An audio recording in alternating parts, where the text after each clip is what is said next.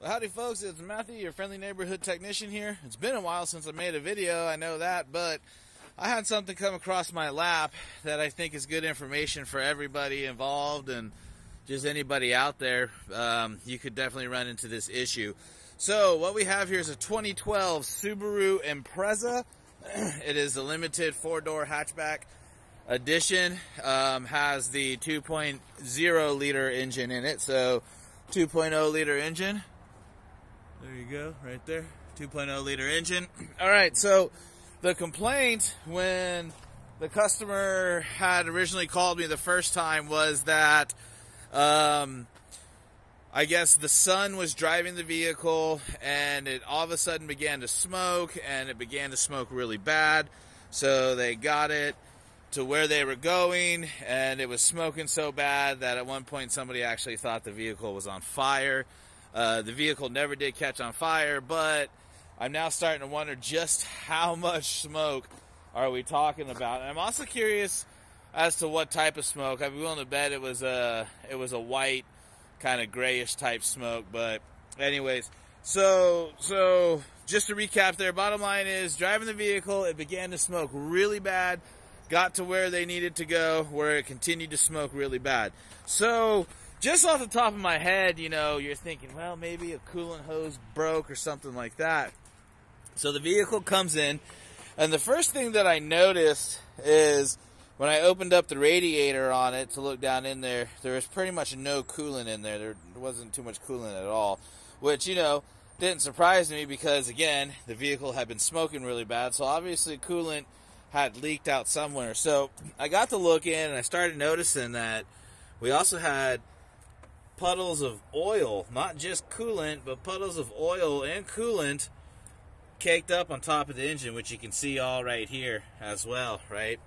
Now, in this area specifically, we had this mixture. This is from me working in here, but right here, you can see some of the original mixture. Let me see if I can get a light going there. Okay, and so I noticed we had this mixture, and so right off the bat, I kind of thought, oh no, we're looking at a blown head gasket. But I also noticed that the hose for the coolant inlet to the block was, as you can see, it's swollen, right? And so that goes from here to here, okay? And I noticed that hose was really swollen. And I thought, oh, wow, you know, did we get some type of cross-contamination in there? What's going on? So I looked further into what's known as the engine coolant inlet. That's it. That's all Subaru lists this as, engine coolant inlet. It's on the 2012 2.0, right? It sits right here. Now, here's what's interesting about the design of this, okay? So you've got your coolant crossover pipe, right? And your coolant flows through here, and it comes into here, and it goes down into the engine block, okay? So it flows through here, bloop, right? Goes into the engine block there, okay? And so that is coolant into the engine block. Now, what is this right here? This is part of your positive crankcase ventilation system, and this is your oil mist, or your oil vapor, okay? So you have coolant that flows through here, and oil mist or oil vapor that flows through here, all right? Now you've got an O-ring on each one of these, okay? But if that O-ring begins to fail, you start mixing oil and coolant. Now then, remember that the original complaint was that they were driving and it just began to smoke really bad and all that other stuff, and they got to where they were going and it smoked so bad that they even thought it was on fire.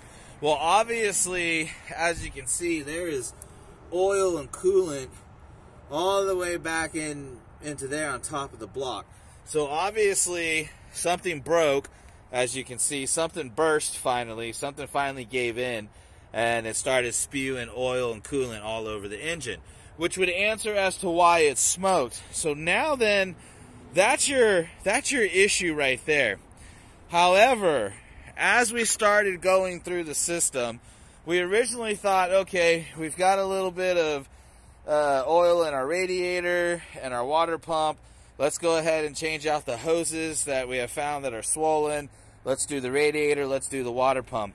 Well, as we began to get into replacing the radiator, removing it, we realized after pulling the lower radiator hose that there was a lot more engine oil contamination than we could have ever thought. And altogether, from what we drained out of the radiator as we were removing it, we probably drained at least 1.5 quarts, or at least 1.5 of these mason jars. And so let me see if I can get you some light into that one also here. Okay, and that is just a really thick coffee mixture. So that's really bad. I mean, there's a lot in there. So then this morning I went ahead and went further into it, because I realized if there's that much in the bottom of the radiator, it's just puking thick coolant and oil mixture, then I'm curious, did it make its way to the heater core? And sure enough, you can see there the heater core on the inlet has got oil. Now the outlet is not as contaminated. Well, actually, yep, you can see, you can look farther back in there. You got some coolant there in the front, and you've got oil. So the heater core is also contaminated. Everything is contaminated. So then I went ahead and I pulled the temperature control unit, or the temperature control switch, which tells you whether or not your engine is overheating.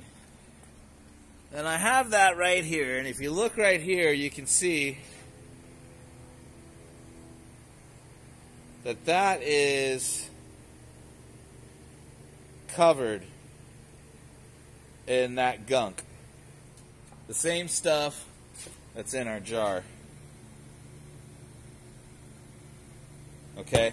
And so here's what's going to happen when something like this. So this temperature sensor, your engine temperature sensor, it is made and designed to read liquid chemical only. Antifreeze, coolant, right? It is not made and designed to read properly the temperature of anything else, which is why you always want to make sure that you have proper coolant levels in your vehicle, because on vehicles where this sits on the top of the engine, if your coolant level goes below the sensor, it's not designed to read atmosphere, so you actually won't know if your vehicle is running hot or not. And as you can see, this temperature sensor is completely gunked up, okay? So, bottom line is, that means that this mixture has gotten deep into the engine, all throughout the heater core, all throughout the engine. Coolant ports on the cylinder heads are going to be clogged, I bet you. So we also ran the codes on this. Alright, and I'm going to show you some codes here.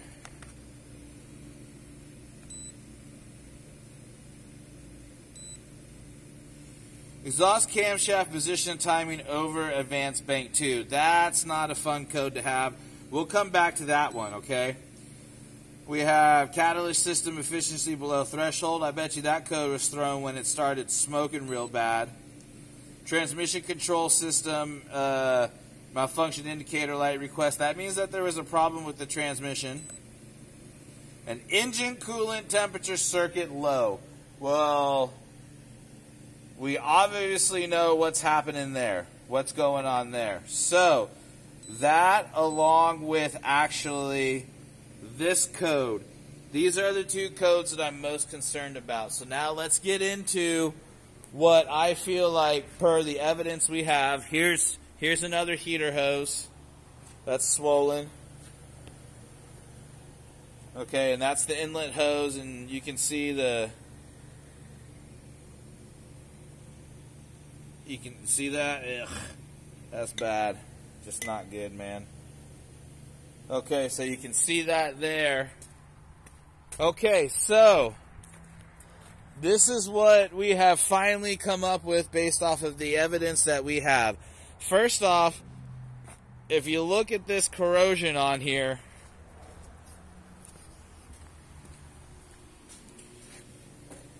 let's see.